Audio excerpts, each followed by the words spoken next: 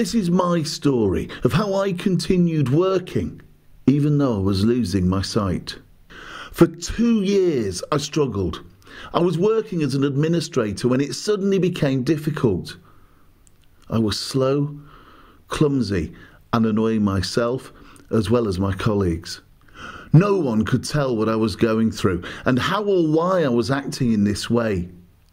I knew why. I just didn't want to admit it to myself or to anyone else. I was afraid. I thought my job would be taken away from me and I'd be unemployed, without income and with little hope of getting another job. The answer was so simple. I just had to admit to my boss that I was losing my sight. I didn't realise there was plenty of help and support out there for me, and that it was easily accessible and relatively inexpensive. As you don't know what you don't know. How many other people are feeling like this? At the time, I felt as if it was only me who was facing the worry and impact of going blind, while struggling to hold down a job. I now know that I wasn't alone. I found out that 250 people begin to lose their sight every day. I couldn't see beyond my own worry. I looked fine and sounded fine, but couldn't see properly. And everything became very stressful. Losing your sight is often an invisible process, as no one can see what the problem is. It's easy for other people to judge or misjudge, and for you to end up on the outer fringes of things, feeling helpless and isolated. After 2 years, I arranged an appointment with occupational health and explained the difficulties I was having with my eyesight. At last, I'd spoken out loud about it and felt I had made a start. The best thing of all was that they took immediate action by arranging for an expert to do a specialist visual impairment workplace assessment. It was that simple.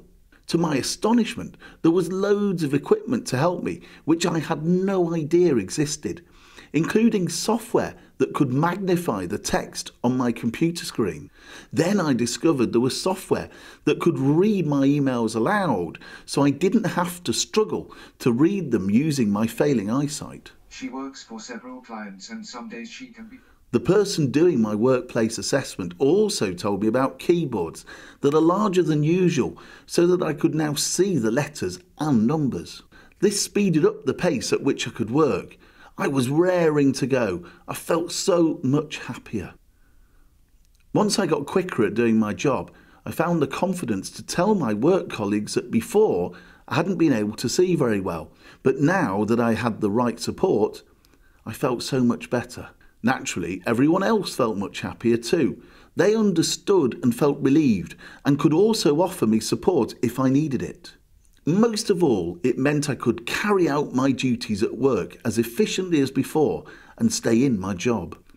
My colleagues also received visual impairment awareness training, which helped them to understand how to help me best.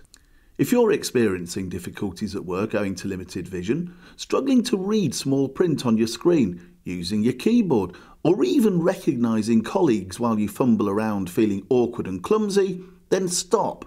Say it out loud. Acknowledge you have a problem with your eyesight and get a workplace assessment. It will benefit you, your colleagues, increase productivity, and add to the positive reputation of the company where you work.